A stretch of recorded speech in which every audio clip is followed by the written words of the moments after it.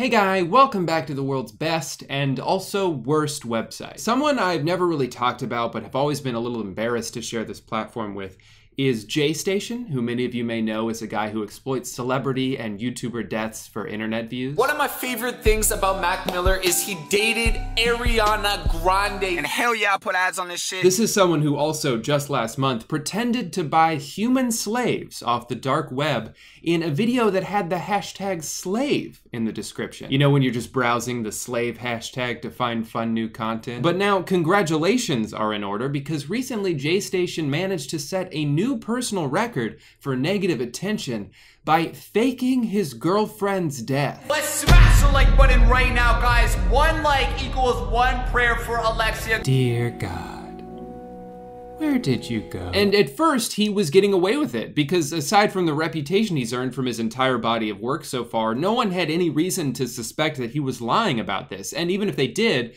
there wasn't any proof.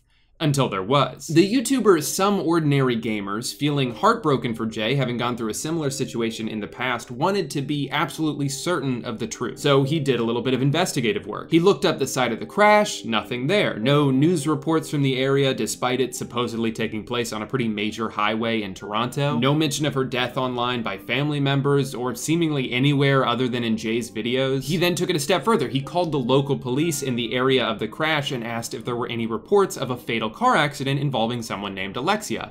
There were none. So either every member of the police force took a vacation at the same time, or she's not really dead. The truth starts to leak out. Uh-oh, Jay's in trouble. Not willing to accept defeat yet, he follows up the first video with an equally heart-wrenching drive to the site of the crash. Oh my God, she must have crashed into the sign. Can we just take a moment to acknowledge how absurd this is? They set up this fake memorial in the middle of the snow, then drove a couple miles away so they could pretend to be driving to it. I bought her these roses. And all of this for nothing, because the cracks are starting to show. The commenters have caught on, more videos are starting to come out about the situation. She's gone.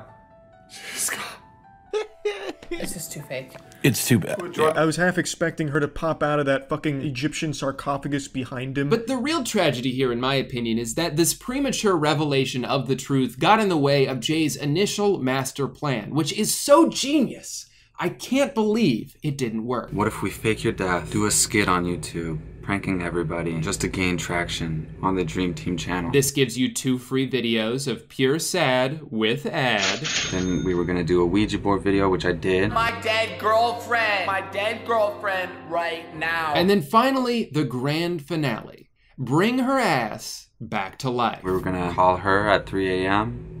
Then we were gonna resurrect her. And no one would suspect a thing. See what I'm talking about here? It's a foolproof plan. All they were gonna do is resurrect a human being for the first and only time ever, and no one was gonna have any follow-up questions. Not the police, not scientists. He's since tried to imply that if Alexia hadn't come clean about being alive, then everything would have turned out fine. She ruined my entire life, this girl. No, she isn't what ruined the plan. The plan is what ruined the plan, you idiot. It was her dream to get 1 million subscribers, so...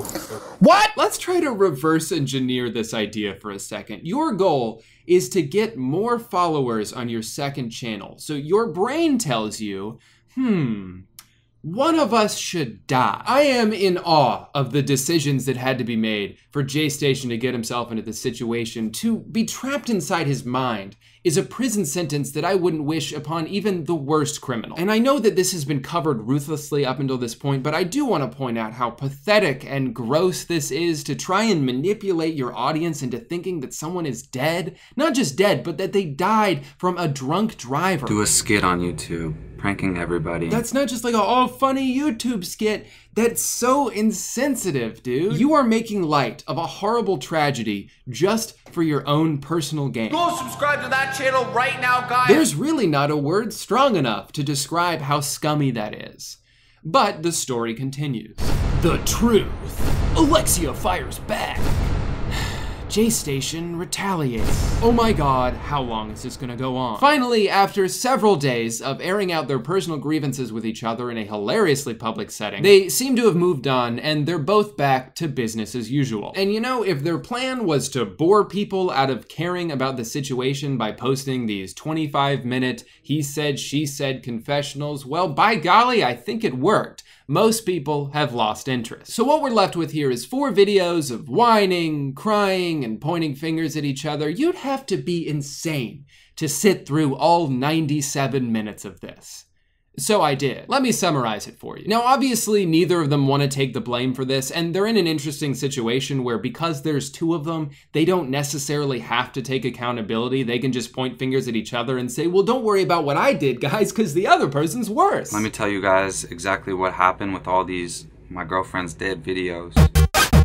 You don't understand, like, how messed up my life used to be. Like, his first video about the situation is essentially just a sob story. in the middle of fucking ghetto and shit. He had the chance to come out and be mature about things and really own up to the situation, and instead he's just crying in a closet because his girlfriend's gone and his childhood was bad. I would get bullied in school and shit. Which, by the way, doesn't justify being a bad person. Plenty of people have had rough upbringings and aren't awful because of it. You're trying to use it to remove blame, as if everything you've ever done is excusable because 12 years ago you got bullied. Ended up going to jail because of drinking. Like, that's a really interesting way to word that. You didn't go to jail because of drinking. No one just has 1 beer and then gets arrested. What I assume he's saying is, one time I did something illegal while drunk, but therefore it's not my fault, it's the alcohol's fault. See the pattern here of not taking responsibility for anything? He is adept at shifting blame, and you'll notice even more of that later on. But he does slip up at one point and basically admit to orchestrating the entire stunt himself. So we thought of the idea. Actually, I thought about the idea. The whole thing was her idea, which is to say that she was in the room when I told her about the idea. She ruined my entire life, this girl. I miss you so much. But now my entire life is ruined. I want you back. Oh man, he is really going through it right now. But hey, at least he's got his friend Ahmed. Forever, I'm grateful for Ahmed Mo. He helps me with everything. He is down for me. What's good, Generation? When I was a kid, I actually had a girlfriend and she passed away. What's good, Generation? Witches are actually super scary. When I was a kid, I had a grandma babysitter, and guys, she used to whip me all the time. So I'm really scared to go see the grandma. He is a true guy. But enough funny business. Here is the line in this video that stands out to me the most. I expected all this to stay on YouTube. And it didn't. I expected all this to stay on YouTube. What? There is so much inside of that one sentence. What an insightful glimpse into the way this maniac thinks about YouTube. That all of this is just content. That it has no connection to the real world whatsoever. Ghost fart at 3 a.m. is just content. I'm with you on that one. Proclaiming the death of a human being to millions of people, you didn't think that would seep into the real world at all? Like her family, who you didn't bother to notify beforehand? You didn't think they'd be concerned at all about their dead daughter? After the first video that we posted together when I said she died, it was all good. And then she got phone calls from her parents, and her parents didn't like it. I just can't wrap my head around this situation here. This is someone who's so sucked into this content factory that he's created that he doesn't even recognize real life anymore. And I told her that her parents, it's none of her business what we do online. I don't mess with his dad's business. He shouldn't mess with ours. And it's because he's never received real consequences for his videos in the past, so he doesn't see it as something that affects real life. And never was happy until now, until I met Alexia. To sum this video up, Jay thought that based on his past experiences, he could just come out all somber, play the victim card, oh, I do bad things, but it's not my fault, and he'd be fine. But I don't think he expected Alexia to fire back as hard as she did. Jay told me that he does not want me to have Instagram. He does not want me to have Facebook. He deleted all my contacts in my phone. I felt really controlled by him, and I felt like he was trying to isolate me from my friends, from my family. One time he literally threw and whipped an iPhone at my face, and then the second time he grabbed me off the couch and threw me to the ground. He does not know how to control his anger, and he lashes out on people for no reason. Like, if I didn't do exactly what he said, he would just get so mad. The times he was mean to me, it's just like, he was so mean. He would even kick me out of the house every single time that he was upset at me. He would just kick me out, not even give me keys to come back. He was just like constantly trying to make him happy. He literally told me on more than one occasion that he thinks that it would be better for my dad to die because then I would actually start working harder. There is a lot to unpack in her 2 response videos. She throws out assault allegations, which I'm pretty sure have since proven to be valid because he just got out of jail last week. I just got out of jail right now. She also describes situations and shows accompanying texts that make it clear he was a very vindictive and controlling boyfriend. You're gonna go from everybody thinking you're dead to a month later, everybody not even knowing you exist. And while the blame should be partially shared between the 2 of them because by being in these videos she was clearly complicit in making them, I also understand how a controlling boyfriend could have coerced her into doing things in spite of her reservations. Like, she was nervous. Well, I told her it didn't matter. Like, at one point he tries to use this clip as proof of her willingness to help. Here's the video of her actually giving me her voice to use in that video. You just whisper it? You're so annoying. I'm not. Sure. Can you whisper it? This is the last thing I have to do. I miss you.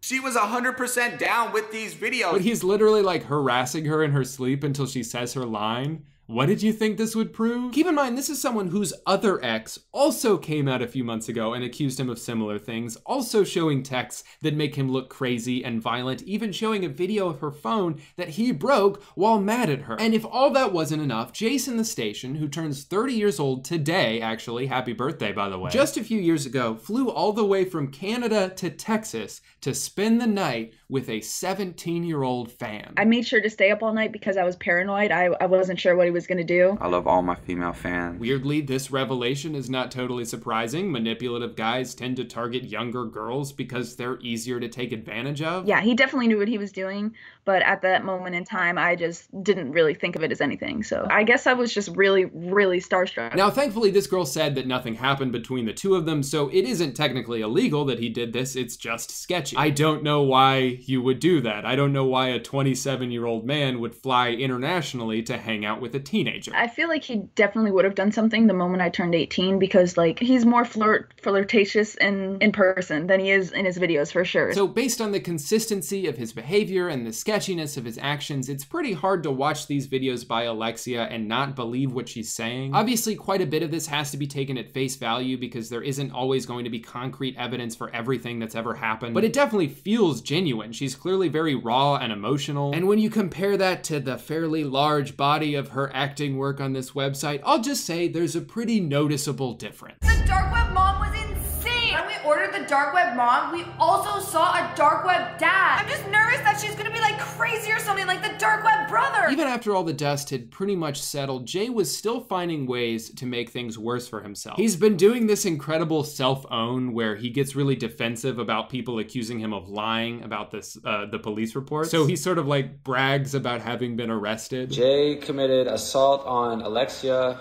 Morano. This is, of course, contradictory to what he said in the past. I never hit a woman in my life. Warrant for arrest. I've never hit a girl in my life. Use a weapon, namely a cellular telephone. Okay, so maybe you didn't hit her, but you threw a phone at her and possibly your other ex-girlfriend as well? Is that supposed to be better? Because that just kind of seems like a loophole to me. Anybody online, they keep on saying, yo, Jay's lying. He called the police department, there's no warrant. So Jay's a liar. Bro, this is why you're not respected. But it's fascinating that he's more concerned with not being seen as a liar than he is about being arrested for battery. They're saying, I'm committing a crime by telling people I was in the army? Bro, get your facts straight. The only crime I did was assault. This is why you're not respected. What Jay has done here is indefensible, but as I was talking about earlier, with internet drama, you don't have to be perfect to win. You just have to seem comparatively less bad than the other person involved, which is why he has continued to fire shots at Alexia even after she has completely stopped talking about it. In one of his recent videos, he bought a new girlfriend off the dark web, as one does, but it's very obvious that this video is another not so subtle attempt at making Alexia out to be the worst person here. I mean, this character is clearly supposed to represent her, but in a way that's visually crazy. She has the coronavirus, I guess. She's holding a sledgehammer because that's what a man with the brain of a child thinks a crazy person would do. And the whole video is them recreating things from their relationship. Why do you want a YouTube channel? Because I want money. What? Yes, the insane person is definitely the one being parodied in the skit, not the one who wrote and produced the skit. What were you thinking? But even after all of this bullshit, profiting off of fake death, assault allegations from multiple women, even after this has escalated far past the point of insanity, the most frustrating thing is that none of it fucking matters. Nothing will happen to JayStation. See, your first instinct is probably to disagree and say, well, no, his reputation is ruined. He's done for. But he's not. We say this every time he does something dumb, but then in 2 weeks, it goes away and his channel continues to grow. It's never mattered. You look at all these dislikes and your instinct is to be like, man, the only thing dead here is JayStation's career. But at the end of the day, dislikes don't affect how much money you make from a video. The only number that matters in that regard is this one. And he's doing just fine there. I made like $2 million off of YouTube so far. No matter what all of us big, strong grown-ups with high school diplomas think, we are on a website where we're outnumbered probably 10 to 1 by tiny little kids swiping through dark web videos with one hand and using the other hand to steal their mom's credit card to buy V-Bucks. And they love this shit. They don't care what his ex-girlfriend says about him. They don't have the mental capacity to process his situation and be like, oh, I think I should stop watching this guy. It's not relevant to them. Who he is as a person doesn't change the type of content he makes. One thing that's sort of been lost in all of this is the second channel. You know, the one that Alexia died to promote? Well, he still has that channel. He's still got a boost in subs, and he still plans on using that channel. And from my Dream Team channel, I'm gonna post non-scary videos to that channel. I'm not gonna let it die. We're gonna keep on going. Dream Team is getting to that 1 million mark. So in a way, it's almost perfect for him. He still has this place to post more videos with some extra new subs, but now he doesn't have to split the money with her. He gets everything he wanted. Made like $2 million, bro. Multi-millionaire. And you know what? He will not learn from this. He will not change because he doesn't even think he did anything wrong. Why did I deserve this? Why did I deserve this? I don't deserve this. When he describes past relationships, it's as if the breakup was something that just happened to him, not something he could have done anything to cause. Really hurts me that a girl that I care about would do this to me and just let our fans down like this. But eventually she told me she no longer loves me and she broke up with me and my life spiraled out of control. This Draw My Life video is actually extremely insightful because he shows how often he feels as if he's the victim in life regardless of what he's done. The bank eventually came to my house and said, give me that house back right now. And they took my house from me, guys. They took the house. The freaking bank just came and took my house from me. Can you believe that, guys? They came and kicked me out and picked up my house and took it back to the bank. I owed so much money on the house because I was taking the money because I wanted to do YouTube that bad. All I did was stop paying for the house and then they took the house. I literally thought my life was over, all from following my dreams. All I did was quit my job to do YouTube when I had 800 subscribers and it didn't work out. But that's not my fault. I feel like he definitely, like, when he was recording that, he made it seem really bad so everyone would feel bad for him. And when you look at the current situation he's going through, it's clear that this is something that's never stopped. I don't deserve this. He feels like he deserves to be forgiven because he's had a hard life. He's earned the right to make bad choices and it shouldn't affect his success. But whatever. You guys want to hear the root cause for everything Jason the Station has ever done on this website be described in his own words? Listen to this shit. But about a week or two later, all of a sudden my subscribers were at like 4,000 subscribers, and I was like, how did this happen? That's when I turned on the TV and I realized that the news was talking about me sneaking into the mall. And as soon as the news did their video about me, my video in the mall actually went to 1 million views. I was so happy. His first big break, the one that essentially saved his life, I had literally hit rock bottom, was because the news talked about him. He spends like 20 minutes of this video saying, this happened to me, and then this happened to me, all these bad things happened to me, before he finally found a glimpse of hope. His YouTube channel was picking up traction for the first time ever because he committed a crime. Are you kidding me? The first thing he learned on this website was that if he created negative attention, if people talk shit about him, if the news covered him, it doesn't matter what they say, it doesn't matter if he's going to jail, as long as he's getting views. And I kept on doing this over and over and over because the views were going 1 million, 1 million, 1 million, 1. And I know, I'm contributing to it too. I'm doing exactly the thing he wants me to do. So it doesn't matter what I say about him, he wins. He always wins. I'm smarter than hell, bro. I'm not going nowhere, dude. He's outsmarting everyone, and no one even realizes he's doing it because on the surface, he just looks so dumb. And you know what, guys? I finally realized what that makes him. He is Jar Jar Binks, fumbling around a Star Wars, tripping over himself, but still successfully killing droids because they underestimate him. He's the fucking Jar Jar of YouTube. So yeah, Jason, you're laughing all the way to the bank, but don't forget who you are. A deeply flawed concoction thought up by George Lucas. Also, you've committed a bunch of crimes. Go away. Well, I have worked up quite an appetite after not leaving this chair for 12 days, and I know just what to do about it. Hi.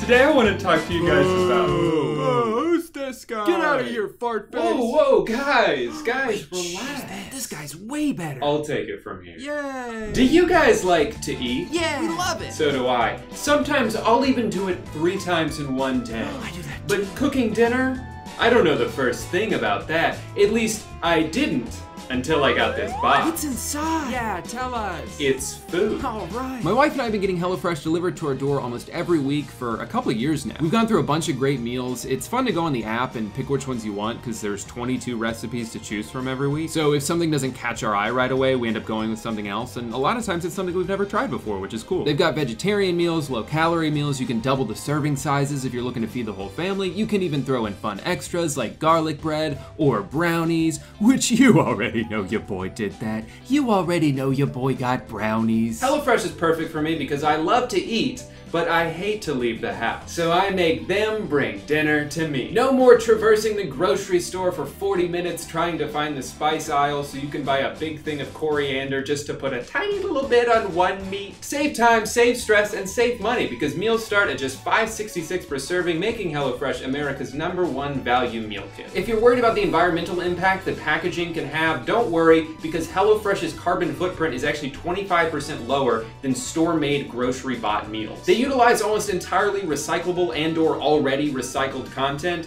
Now that's what I like to hear. And I like it too. Get the f out of here, dude. You suck. Now's a great time to get started with HelloFresh by taking advantage of their New Year's sale. Go to HelloFresh.com and use code I'mALittleStinker10 for 10 free meals, including free shipping. All right, well, I smell something burning, so I'm gonna toss it back over to that other guy. Thank you so much to HelloFresh for supporting my channel and also feeding my wife. Well, I hope you all enjoyed today's glimpse inside the mind of a very broken person. I know I did. I'll be back next time with something that hopefully doesn't take me 2 weeks to make, but until then, goodbye. All these commentary channels, it doesn't bother me what they say at all. But what bothers me is that there's something wrong with me, man.